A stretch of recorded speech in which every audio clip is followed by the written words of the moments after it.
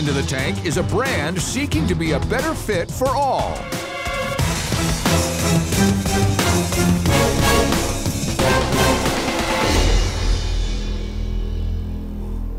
Hi, Sharks. I'm Charisse, and this is my wife, Vicky. We're from San Diego, California, seeking $250,000 for 5% equity in our company. When you go clothes shopping, most stores have a men's section and a women's section. But Sharks, neither of those sections work for me. The women's section tends to have more form-fitting clothes, which I like. But I don't. And while I love the men's style, those clothes are just not made for my body shape. Sharks, she's got a booty. True story. We're all unique individuals, and we believe the shopping experience should be based on style preference and body type, not on gender. That's why we decided to forge the future of fashion with Dapper Boi, a genderless and size-inclusive apparel line made to fit you both inside and out. Join Dapper Boi in being part of a revolutionary solution that will bring confidence within us all. After all, isn't it about time that we all fit in? Sharks, in front of you, some Dapper Boi clothes we'd love for you to check out. Good for you guys. Thank you. Good for you. I'm really intrigued. I mean, do you shirt. sell direct to consumer? Because you're Yes. asking retailers to create a third category, right? Right, and you know, obviously we're not opposed to creating this third category or not, but right now we feel like direct-to-consumer is the way to go, especially, you know, with being mission-driven brand and just being easy to shop online. Good looking stuff. So are you blowing it up on social, or how are you getting the word out to your community? Yeah, so Facebook and Instagram mostly. We're excited to start dabbling into some influencer marketing as well. How do you come up with this? I used to shop in the women's department, and those styles were just never for me. I never felt confident. I felt frumpy. I felt unseen. But we started Dapper Boi about 7 years ago now, and literally it came from a pair of jeans. Jeans was the first thing I tried on in the men's department, and it was the scariest thing to go to that section, you know, to maybe be judged. But it was exactly what I wanted to be. It was like the confidence I wanted. That was my style. You know, it was emotional. But years later, I realized those clothes just never fit my body type. And so we saw a bunch of people just like myself with the same exact problem. So I guess that your sales are less than $1 million. Please, I think they're let me over be two. wrong. Let me be Okay, wrong. so lifetime sales in the last 7 years, we've done about 3.5. And actually, the way we run our business is pre-order campaigns. That's very good. So we bootstrapped the brand, and last year we were at 1.2. Yeah. Oops. Yeah. I got you. So why don't we get into the margins? What do you, what's an average margin? Take this shirt, for example. Yeah, that shirt is $9.40, and we sell it for $60. Landed price for jeans, $15. We sell them for $99. Nice. What did you mean when you referenced a pre-order campaign? How does that Yeah, work? so how we were able to bootstrap is that we launched these products at what we call intro pricing. So it's usually about a 50% margin at that point. And that really creates a sense of urgency within our customers. Our repeat customer rate is 51%. Wow. These people are That's waiting for our huge. products to come in. And how do you execute that exactly? I've never heard that. So we launch a product, we put out on email, social, everywhere, and then the customers go ahead and pre-order the product, and we usually deliver within 6 to 10 weeks.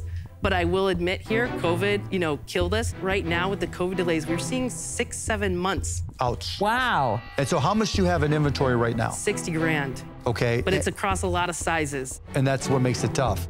How much cash do you guys have? Maybe $100 today. $100? Yeah. But $100? I'm not, yep. We're at the point here where we just sold our house. Oh, no. It's vulnerable and not fun to talk about, but we believe in this brand like more than anything. So far, you're losing money, right? Yes. Okay. So this How much discount money are you you make on losing? intro Right pricing now, is killing your margin. Yeah, wait, It Kevin, is. how much money are you losing? Yeah, so I think we're about 150,000 negative this What year. did you lose last year? 313. So you're 450 in the hole, right?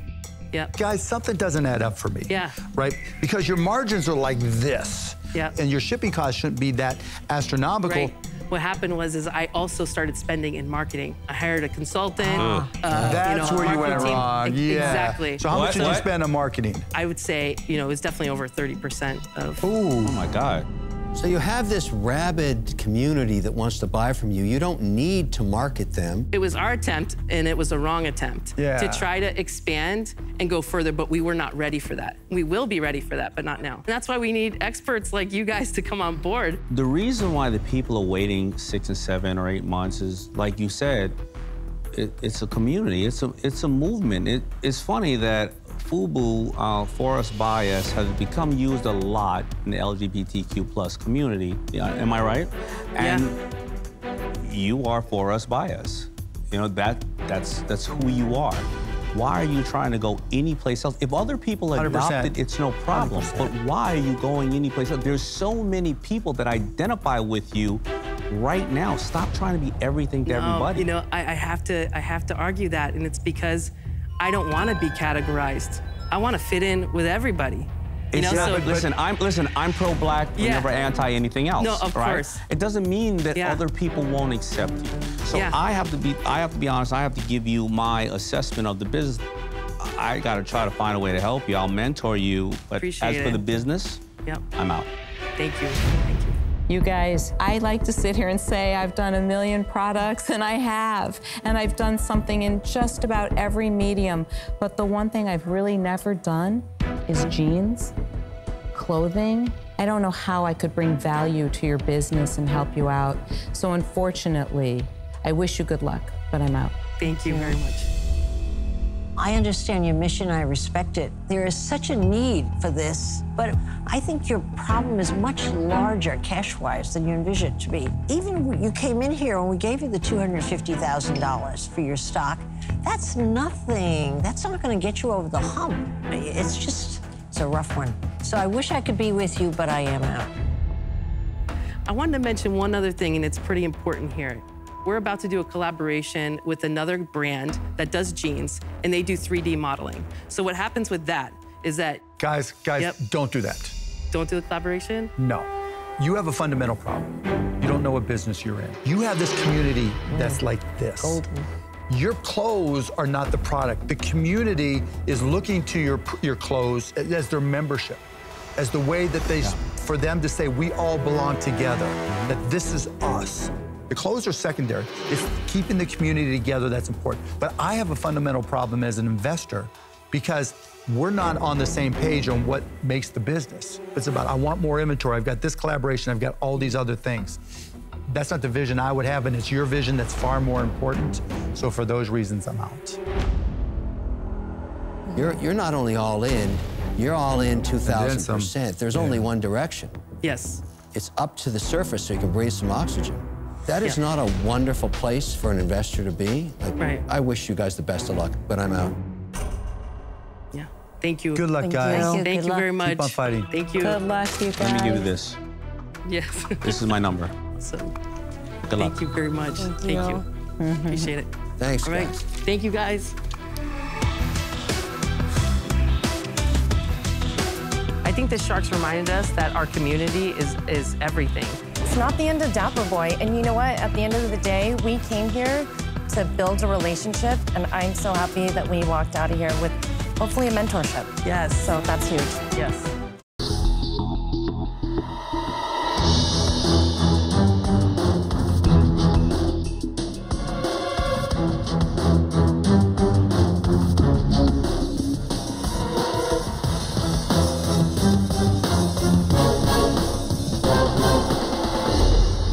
Hello, my name is Gayla Bentley, and I am the designer and founder of the Gayla Bentley Fashion Design Group. And I am here tonight to ask you for your wisdom and your experience. What about the money? And, good question, $250,000 for a 20% equity stake in my company. I am representing 60% of the American women that wear a size 12 or larger. You know us. We're your neighbor, your sister, your friend. And we are tired of being discriminated against, being forced to shop in the far corners of the department stores only to find clothes that don't fit and that we don't even like. I've spent the last 10 years focusing on building the Gayla Bentley brand. Modern sizes for modern women, sizes 12 to 28. We would like to open our first Gayla Bentley flagship store in Houston, Texas, where I'm very, very popular. Like Barbara, if you and I went shopping, how come we have to split? Oh, I'll see you in a little while. I'll go upstairs with my flashlight and try to find something to wear. And you just stay down here on the first floor where everybody will help you. okay? This is why I want to put these type of things on the first floor, integrate the sizes. I've dedicated my life to this for 30 years now. I've been in retail management with Saks Fifth Avenue. But you're only 25. How can that be? Oh my God, darling. Anyway, let me concentrate for a moment. Is it possible that larger sized women, and don't beat me with a stick, because I'm just trying to find out. Because there are 4 of them here. All Okay, right. I'll try not to. Don't care about fashion as much. That's why the market doesn't service them. My. Gayla, beat him with a stick. Oh my God. Beat him with a stick. No, but Gayla, I believe the market always serves demand. Yes. That's the way the world works. But there always has to be one pioneer. Is that you? It's gonna be me with your help and wisdom. Can you tell us what these items sell for retail Yes, as you this demonstrate? would sell for $470. 470? Yes, it's a luxury coat. Wow, pretty. It's Italian wool, very lightweight and very tailored. What is that costing you to make that the jacket? $125. No. Okay. Wow. Hey. You were getting that at $125. That's Italian wool? Yes. It's a beautiful jacket. Thank you. What retail stores are you in? I am online with Neiman Marcus. So, Gayla, you don't have a store now. You only wholesale. I've only been working you wholesale. goods. Yes. Totally. What are your sales today? My sales in the last 6 years are a little under $500,000. Oh my goodness. 500,000 over 6 years? Oh no, a year. Oh, a year. Well, that, Yes. Oh, sorry, we darlings. thought you were doing under 100,000 a year. Oh no. We couldn't survive. Look at us. We're very that's- high maintenance. my next You know question we wa- need more money than that. My next question was going to be, what do you eat? What do you survive Well, you on? can see we're eating carbohydrates. That's all we can afford. You know?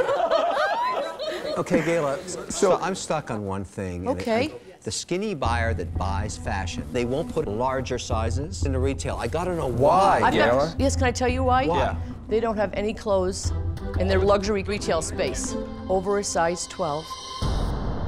Yes, I understand that. That's why this is such a great Yeah. opportunity. But why don't they have them? Because it's not the luxury Yes. look. When we are. Is that true, No, Damon? that's why we're tired of being discriminated against. I They don't find that think hard to believe. No, it's true. To the world, luxury is not plus sizes. This is not luxurious? Not to them, not to the world right now. We need someone to be a pioneer to break through. I just want to ask the most important question, which is, Barbara, you have to be honest, is this some good stuff? I happen to think the clothing's beautiful, without a doubt, and I think the attention to detail is usually very expensive to be done. Right? Damon, is her idea to now expand the line by opening up a flagship store the right strategy? It all depends. I don't know. I do believe that she can make a new space. I mean, that's exactly what I did. There was not a young men's market in 1990 until we made that so-called urban space. So she... But Damon, hang on a sec. If fashion is really about the brand, the designer, why go after just large? Why can't she go after the entire market? And that is a good point, because some of these pieces, I think, would be Well, attractive that's what I'm on saying. I anybody. love this stuff. But it's a crowded field if you go out there and put those designs But they don't want to buy the large Excuse stuff. me, I want to mention that I didn't mention, it's a $30 billion a year industry, and wouldn't you like a piece of that pie? Gayla, you've done a good job of getting to this point. Thank Let's you. go back to the 250,000 for a Thank you. second, for me. Okay. Why do you now want to take 250,000 and open a retail store? And as an investor, how would I ever get my money out of sinking it into one retail location? Because we're going to roll it out into others. This will be the first one, and the Simon Malls. This is the worst time in the history of retail. But let me tell you, since the first quarter, the wholesale went down. So I had to think quickly on my feet because I didn't want to stop my momentum.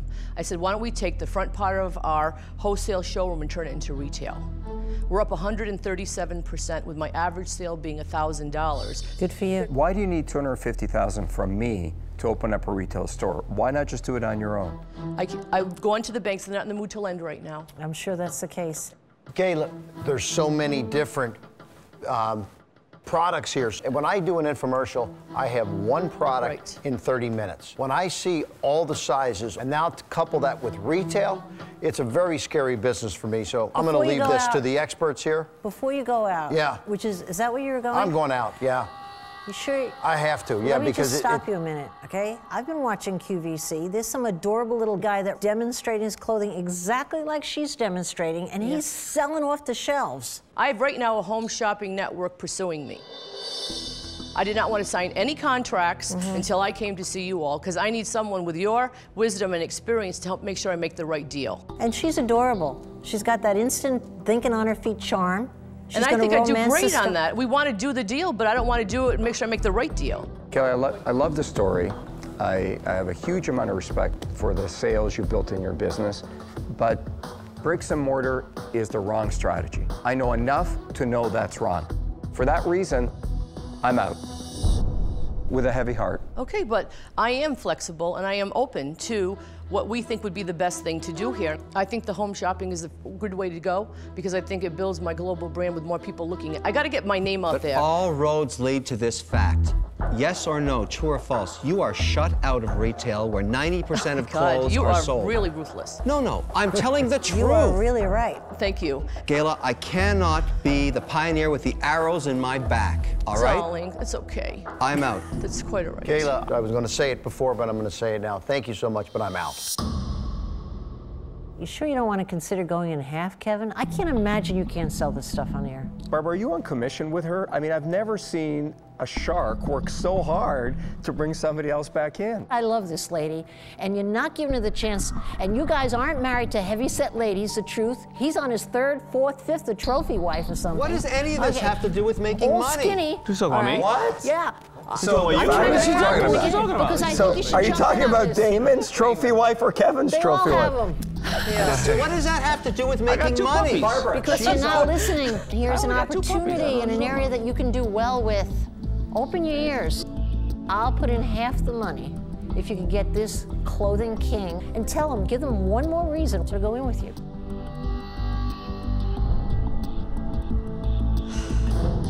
Three sharks are out. Barbara has offered to give Gayla $125,000, which is only half the money that she's seeking. Gayla must convince Damon to put up the other $125,000, or she'll walk away with nothing. Damon, may I ask you a question? Yes. With the success you've had with your clothing line, you have a built-in clientele for the women that wear my size. It'd be such a natural fit for the two of us to do business, because you already have the distribution and the power in the industry. And coming out of the gate, this is not just a great opportunity, it's an extraordinary opportunity to hit this out of the ballpark. I jotted down some notes. You have to convince me to fall in love with you, and then after that, you have to convince America to fall in love with you. Don't lose this opportunity. You promise that you will not blow this. I promise you. I promise you that. You couldn't get a more loyal, hardworking group of people than we are. Here is my proposal. I would want to go partners with you in the company, so it would be 50%. For the $250,000, it would be contingent on us getting a deal with the Women's House, which are many of my friends. I know Barbara wants to be in. I find that there is no need for Barbara in this deal. How nice. But I do value the fact that I would have a partner with skin in the game that does know women's fashions. Eloquent female like Barbara can tell me it's crap or it's not. Yes. So Barbara, are you in on this so I know what's going on? Absolutely. Okay, let's discuss this. I want to remain in creative control because I know and believe what the women want. And can we look at 45%? Keep in mind that normally I ask for 51%. So the reason why I'm asking for 50% is so you have creative control. We make these decisions together. That is why I did not make it 51%.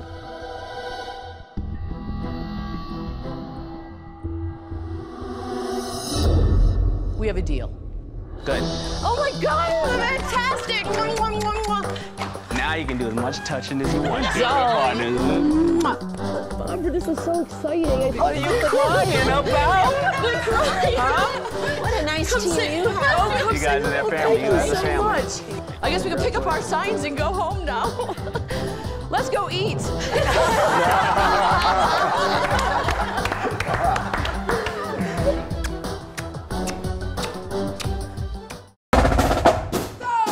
Next up is a stylish way to show your school spirit.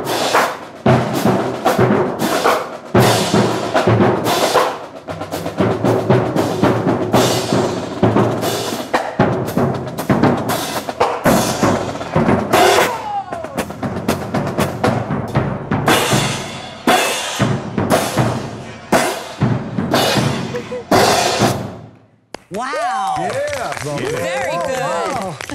Hello, my name is Ashley Jones, and I'm from Virginia Beach, Virginia. I'm the owner of Tones of Melanin. I'm seeking $300,000 for 5% equity into my business. Hello.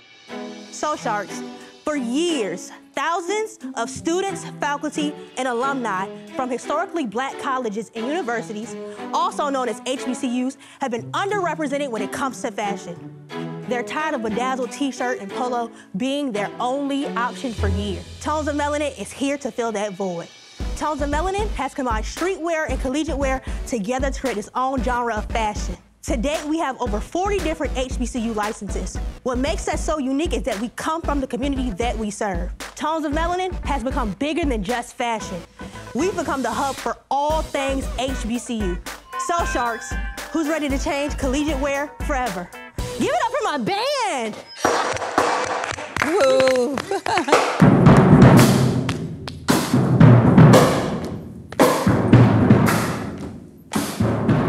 So today, in front of you, you have some of my signature items. Mark, you have our reversible basketball shorts with pockets. Ladies, we know that we have to have pockets in all items. So if you turn that thing inside out, it's a whole nother pair. I like it. Thank you. Right here, we have our Winston-Salem half-zip windbreaker. In front of you, Mr. Wonderful, is our reversible satin jacket. So if you unzip that, it's gonna turn to a whole nother side. Lori, you have our other windbreaker. It's a full zip. It gives you a blast from the past, a 90s feel. And Damon, you also have our reversible jacket from my alma mater, Norfolk State University. Nice quality. How much does it cost you to make, and how much do you sell it for? The jacket that you have right there, we get it for $28. We sell it on our site for $110. We sell it to the department store for $56. The reversible shorts right there, we get for $20. We sell it to the department store for $48. They sell it for $100. Our reversible jackets, we pay $30 for that. We charge $165. How did you start to do this, and what's your background? So I designed from early high school into college. It became a side hustle. I began designing for every organization on campus. And I seen there that nothing looked like the things that I was designing. So I decided to start my own brand. At the beginning, I was doing Greek apparel, and then I decided to make HBCU apparel because I seen that there was a bigger need in that community. And how many HBCUs are, historical black colleges, universities, how many of those exist? Depending on the person, some might say 100, some might say 102. And you have 40 licenses already in existence, so that's great. You have almost half of them, right? Yes, but the thing is, I've gotten our license for everybody that allows it. The other schools, they don't have licensing programs in place. They don't have licensing programs in place? That might be an opportunity for you right there. Absolutely. So, the #1 shoemaker in the world has just invested, I think, a couple billion over 15 years to HBCUs. Yes. So this is a very, very hot and fast-growing area. I tell you what gets me hot to trot is sales. Yes. What do you got? To date, we've made $3.3 million since. Whoa. That's over what period of time? Since 2017. So what have you sold the last 12 months? The last 12 months, we're at $1.4 million. Wow. Can you walk me through this calendar year's sales and potential profits? And how they break down online versus retail. Okay, this calendar year so far, we've made about $1.1 million. That equals up, I want to say, maybe 75%. The rest are e-commerce. We're currently in Dick's Sporting Goods, Follett with services, 25 of the HBCU bookstores, and also on Fanatics. Literally 2 days ago, I got a purchase order from Follett for $973,000 for our fall. Wow. So, Good for you. How exciting. So are you going to make money this year? Yes, we are. What do you are. think you'll make? To date, we have $343,000 that we made this year from the Okay, so you've profited about 25% so far. You've got a purchase order for $973 coming in. Yes, sir. Plus you've got all your other sales that are coming. And then also we have more department stores. How are you financing them? We have a really good manufacturer. He allows for us to pay him after we get our payment. Now, this is very creative, and this is what, in our business, we call the factories holding the paper. Yes. That's what we called it, right? And a lot of people can learn from this. So you were able to scale because he's doing that. So what would the money be used for then? The money would be used for, we're actually in-house. We have a 5-person team. So once they get here, we have to tag them all that. I want to go into fulfillment and having a 3PL company tag it, getting it ready for department stores to make sure that that's ready. But you don't have to pay for a 3PL per se. You find a good 3PL, and then you send them the inventory, and then you only pay as they pick and pack. We would also use it for marketing. We've only spent $50,000 in marketing. But do you need to spend anything on marketing? I honestly believe that we do, because all the stores that we're in, we don't have like a key place in the store. We actually wanted those other schools that we don't have licensing for, convincing them, hey, choose us. Yeah, marketing won't change their mind. The sell-through will. Okay, yeah. Are you running this yourself? Yes, I'm head designer. I'm talking to the manufacturers. This is your baby and you're running it day to day, or is there a separate CEO? Or no, I'm day to day. You're everything, right? Every head. Ashley, I have to ask you this. I mean, your enthusiasm, your confidence is It's amazing. Thank you. And amazing. Can you please tell us a bit more about your story? Like, where did this come from? My grandparents had one of the first African-American beauty supplies companies in our area. So I seen entrepreneurship firsthand. And then when I turned 13, when my mom worked for the Ford company subsidiary, they left Norfolk, Virginia. So I went into hustle mode, and it was like, I could at least pay for me to go pay for lunch for myself. I can pay to get my hair done. So it became second nature, to be honest. You had to take care of you. Yes. And it wasn't, my mom never asked this. I just wanted to help. Like, I know I can do this for myself. Like, I can handle this. You don't worry about that, Mom. You're hot stuff. You have a lot of ingenuity. My God. Ashley, you've got to be putting money in your pocket right now. Not yet. You're investing in inventory continuously? Everything is going right back into the business. You're not making a salary? You don't pay yourself anything? I pay myself next to nothing. I'm still trying to get... How are you surviving? I have a great community. My family, my mom, she believes in me. That is really mind-blowing. Problem for me, I don't know much at all about this area. I am not really, and never have really been much in the apparel world, nor in the sports. I understand. It's not really my thing. And so for that reason, I wish you good luck, but I'm out. I appreciate it. Thank you. You are on fire. Thank you. But this isn't a business I know a thing about. Sadly, I'm out. Ashley, I look at it as an inventory challenge, because the bigger you get, the more capital you're going to need to hold all these different SKUs. And more licenses, more SKUs, more inventory, more capital. That's what I've learned about the clothing business. It's not a business I want to be in, I'm sorry. I'm out. Thank you. The challenge I have is I'm in this area in certain aspects. I either advise or own companies in this area.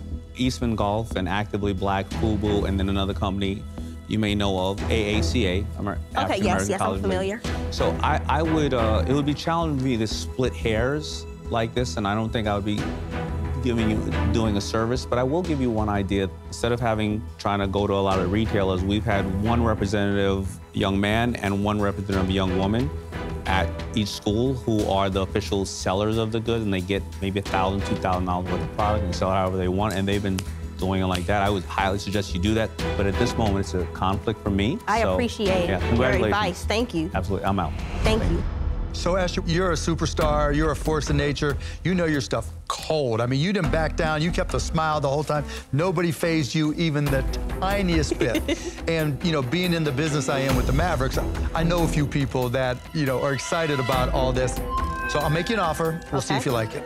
I'll give you the $300,000, but I want 15%. Can we do 12? Done. That was quick. Good job. You're the best. You're the best. That's awesome. I'm so excited. Thank you. Excited. Thank you. Now go sell some stuff. Yes, absolutely. Make me some money. I made a deal with Mark Cuban, like one of the biggest sharks there is. I provide a beacon of hope. If I made it and I went to an HBCU, I'm providing the sense of hope for anybody that attended an HBCU.